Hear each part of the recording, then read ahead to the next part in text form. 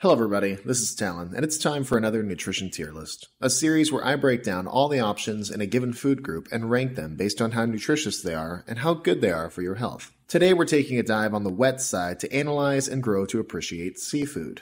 Fish, crustaceans, mollusks, and whatever else you might find in the deep ocean blue and other bodies of water that are not necessarily the ocean. Throughout history, many civilizations have either thrived or died based on how effective they were at fishing, and to this day, many of the animals on this list remain staples of certain people's diets and go under the radar on others. Seafood also seems to be these strange middle grounds where meat lovers and people on more plant-based diets can often actually agree on something being good. Most of the items on this list have minimal health concerns for the general population and provide a variety of nutrients and benefits that are almost entirely unique to ocean dwellers. From a complete, often very lean protein to tough-to-get minerals like calcium, copper, iron, and zinc, to all-important vitamins like the B vitamins, and for those who don't get enough sunlight, vitamin D, to the essential vitamin B12, cobalamin, which to my knowledge is impossible to get from anything besides animal products and supplementation, to the coup de grace of seafood, omega-3 fatty acids, which I'll talk about more in a minute. It's safe to say that seafood stands apart as its own separate entity. With all that being said, to save on time, I'm only going to be mentioning any of these if there's something special related to them for that particular food, but notable sources will always be on screen. What I will be bringing up often is heavy metals, the one real consistent drawback to most of the foods on this list. Metals like cadmium, lead, and especially mercury in excess can cause some serious damage to the brain, kidney, and liver, and are very prominent in some sea life. Make sure that before you add any of these as a staple to your meal plan, you find out how much of these heavy metals your body will actually be able to tolerate.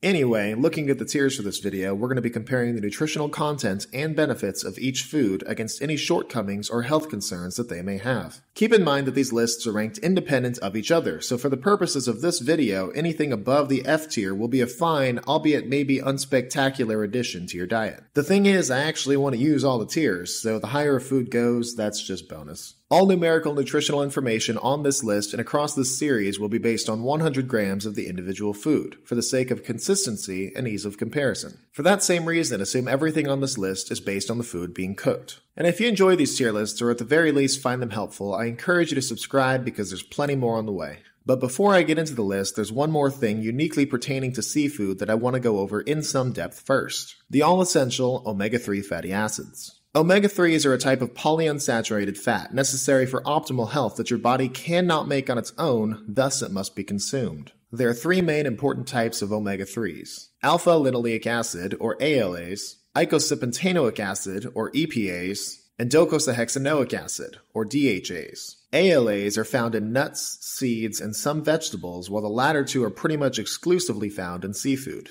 It's worth mentioning that the conversion to use rate of ALAs is far inferior when compared to the other two. Omega-3s yield various health benefits, including regulating blood pressure, cholesterol, and triglyceride levels, combating inflammation, improving blood vessel function, preventing heart disease and stroke, aiding in the creation of certain hormones, and improving brain health, effectively reducing the risks of dementia, Alzheimer's, and depression. Pretty much everything on this list is a solid source of omega-3s, and because of that, I'm only going to bring them up when there's something special. As always though, I'll have the quantities on screen. And since so many people eat seafood specifically for omega-3s, there's something that's going to weigh pretty heavily in my final rankings. And now, with all that being said, let's take a deep dive under the sea and get to the list. First on this list, we've got anchovies. Now, ignoring the fact that they have a smelly smell that smells smelly, anchovies are among the highest caloried foods on this list, with an average micronutrient profile. A lot of the calories pull from the fact that anchovies are among the highest in protein and fat on this list, including being one of the best sources of omega-3s per gram. They're the best source on this list of vitamin B3, which converts food into energy and maintains nervous, digestive, and skin health. And they're one of the highest fish sources of creatine, which is essentially energy for your muscles. Couple that with the other muscular benefits due to the high protein concentration, the brain and heart benefits due to the high amount of omega-3s, and the lower mercury concentration hovering at around 0.02 parts per million, it becomes quite clear that you have yourself an A-tier fish.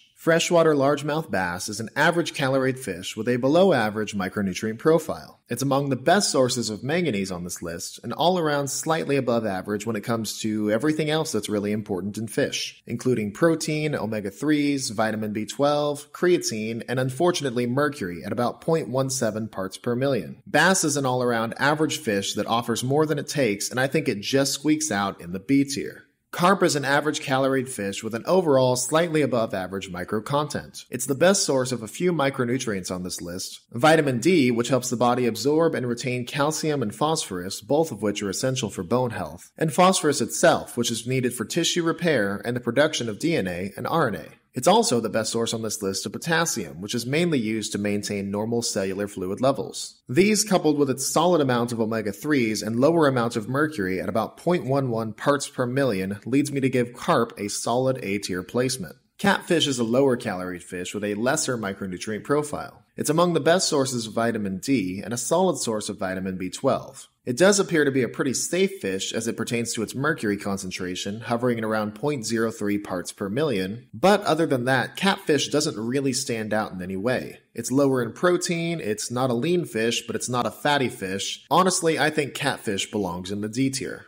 Caviar is one of the highest caloried foods on this list, with one of the better micronutrient profiles. They're the fattiest item on this list, being among the highest in saturated fat and by far having the most omega-3s per gram. On top of that, caviar is the best source on this list of magnesium, which regulates muscle and nerve function and helps make bone and DNA, vitamin B5, which helps break down food into energy and manufactures red blood cells and sex hormones, and choline, which plays a key role in brain and memory development, while also being among the best sources of vitamin B12, iron, vitamin B2, and calcium. And caviar is believed to have among the lowest concentrations of heavy metals of all seafood. Overall, a very safe and nutritious food, easily taking the first slot in our top tier. Clams are an average caloried food with the highest micronutrient content per gram on this list. It's the highest in protein of all shellfish on this list and is the best source on this list of vitamin B12, which is needed to form red blood cells and DNA and plays a key role in nervous system development, iron, a major component of hemoglobin which carries oxygen throughout the body, and vitamin C, a powerful antioxidant that protects against the effects of free radicals. Now, shellfish, like clams, are a somewhat common food allergen, and shellfish is one of the leading causes of foodborne illnesses, so watch out for that. But judging based on its nutrient capacity, I think it's fair to say that clams belong in the top tier.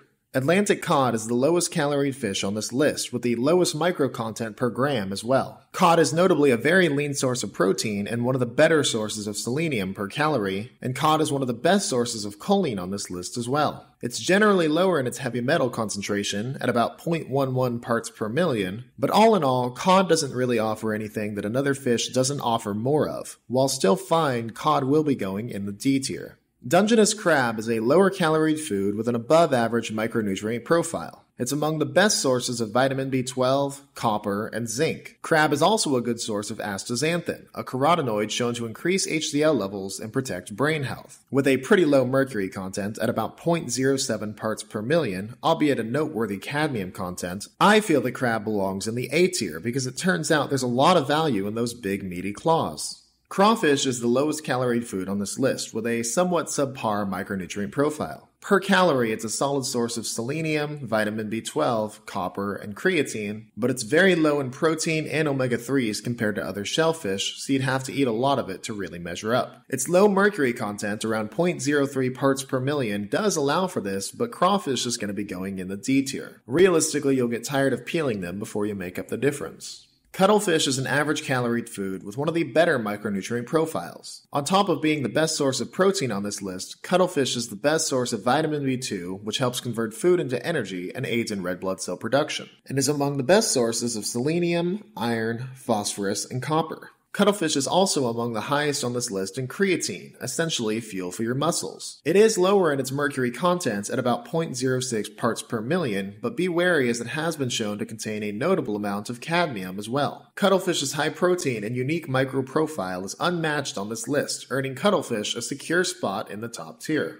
Eel is a higher caloried fish with one of the better micronutrient profiles. It's among the fattiest foods on this list, notably having the highest concentration of monounsaturated fats, about 9 grams, mainly consisting of gadolinic and oleic acids, which are mainly shown to improve heart health. Eel is the best source on this list of vitamin E, an antioxidant that combats the effects of free radicals, and vitamin A, which is mainly used in eye health and preservation. It's also among the best sources of vitamin D and has a lower mercury content at about 0.05 parts per million. Eel has a completely unique nutrient profile compared to the other foods on this list, providing benefits most fish simply don't. It's going to be going in the A tier. Flounder is a lower caloried fish with a lower than average micro content. It's a very lean source of protein and a good source of omega-3s, selenium, and vitamin B12. Whitefish, like flounder, are a good source of choline, and flounder does have a lesser mercury content at about 0.06 parts per million. Flounder is about as average as a fish comes, nutritious, inoffensive, but unspectacular. It's going to be going in the C tier.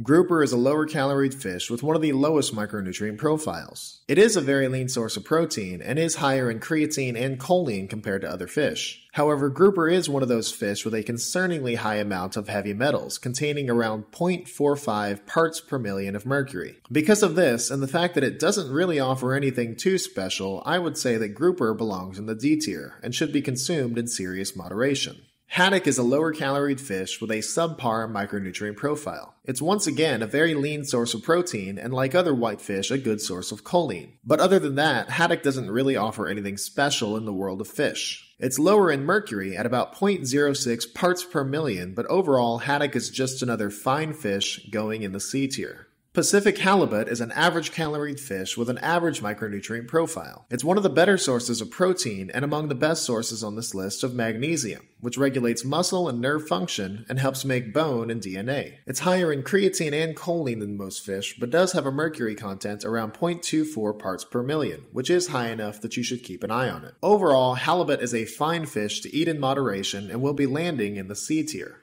Atlantic herring is a higher caloried fish with a solid micronutrient profile. It's among the fattiest foods on this list and is one of the highest in those all-important omega-3 fatty acids. Herring is also one of the best sources on this list of vitamin B12. The fact that herring is such a great provider of these essential nutrients, coupled with its lower mercury content around 0.08 parts per million, leads me to give it a solid A tier placement. Northern lobster is one of the lowest caloried foods on this list with a less than average micronutrient profile. It's among the best sources on this list of copper and is very lean, though that comes at the cost of having very little in the omega-3 department. Lobster is also a solid source of creatine and astaxanthin. As with all shellfish, watch out for allergies and foodborne illnesses, but one thing you don't have to watch out for as much is its mercury concentration at about 0.11 parts per million. Overall, lobster is an unorthodox seafood choice that will be going in the C tier. Atlantic mackerel is the highest caloried food on this list, with one of the best micronutrient profiles to go along with it. It's one of the fattiest foods on this list, including being the highest in saturated fat, about 4 grams, mainly palmitic acid, being among the highest in monounsaturated fat, about 7 grams, mainly erucic acid, and being a solid source of those signature omega-3 fatty acids. Mackerel is also among the best sources on this list of vitamin B12, vitamin D, and magnesium, and has a lower mercury concentration at about 0.05 parts per million. Overall, mackerel is a shining example of a nutritious fatty fish and will land itself a safe spot in the A tier. Holy mackerel indeed. Mahi-mahi, also known as dolphin fish, is a lower caloried fish with a lower than average micronutrient content. It's a very lean source of protein and the best source on this list per calorie of vitamin B3. Similar to other whitefish, it's a good source of choline, but does have a higher mercury content at about 0.18 parts per million. Similar to most of the other whitefish on this list, mahi-mahi is just fine. Nutritious, but nothing special in normal quantities. It's going to be going in the C tier. Blue mussels are an average caloried food with one of the best micronutrient profiles on this list. They're among the highest in carbohydrates, about 7 grams, and a solid source of omega-3 fatty acids. Mussels are the best source on this list of vitamin B1, which helps the body generate energy from nutrients, and folate, which helps to form DNA and RNA and plays a role in protein metabolism, while being among the best sources on this list of vitamin B12, manganese, selenium, and vitamin C. Mussels also have a lower mercury content at around 0.02 parts per million, but they are shown to be higher in cadmium. And all shellfish, like mussels, are more prone to lead to foodborne illnesses. Overall, mussels are very nutritious and they'll be joining the top tier. Octopus is an average caloried food with a superior micronutrient profile. It's one of the best sources on this list of protein per gram and among the best sources of vitamin B12, selenium, iron, and vitamin B6. Octopus is one of the best sources of creatine on this list and has a very low mercury content at about 0.04 parts per million, but can have higher concentrations of lead and arsenic. Obviously, keep an eye out for those, but octopus is so nutritious, I'll have to put it in the top tier.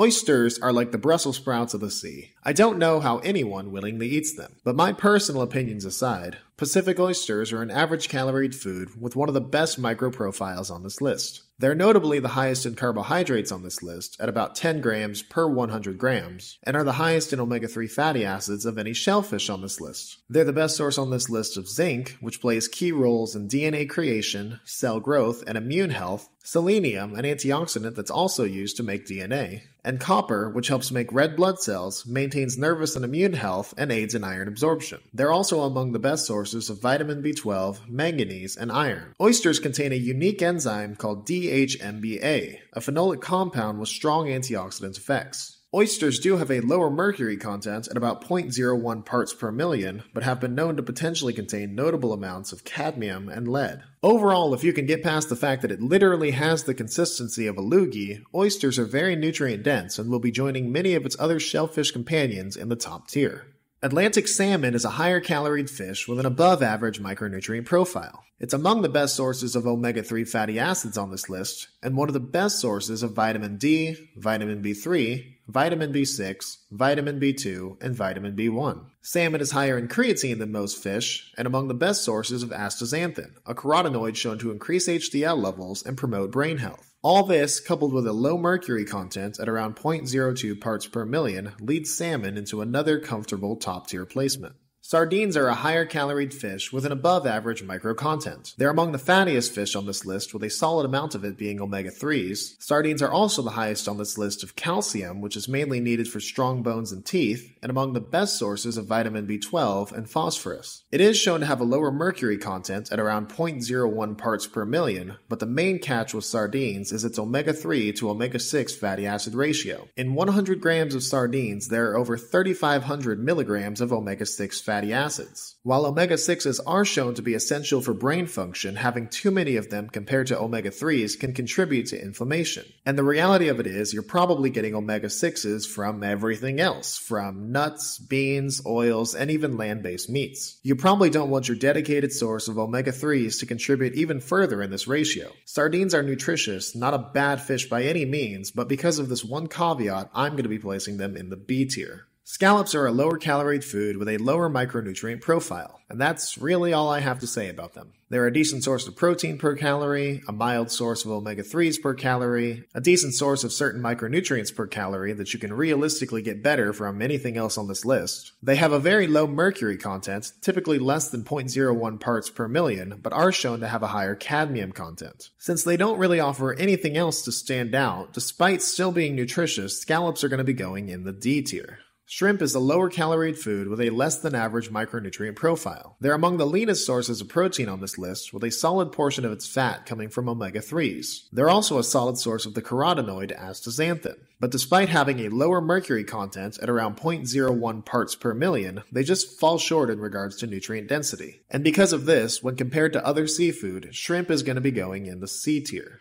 Snapper is a lower caloried fish with an average micronutrient content. It's among the best sources of protein per calorie on this list, and one of the best sources of creatine and choline as well. They do have a somewhat notable mercury content at around 0.1 parts per million, but are all around a notch above most other white fish. Because of this, I think they edge out in the B tier. Squid is among the lowest caloried items on this list, with a below average micro profile. It is very lean, and among the best sources of copper on this list. However, squid is easily the lowest in protein on this list per gram, and that's kind of an important nutrient that we're weighing here. It does generally have a lower mercury content at around 0.04 parts per million, so it's not necessarily bad for you, but in a tier list, some things have to be towards the bottom, and sadly I think that's where squid belongs. At the end of the day, squid is going to be going in the D tier.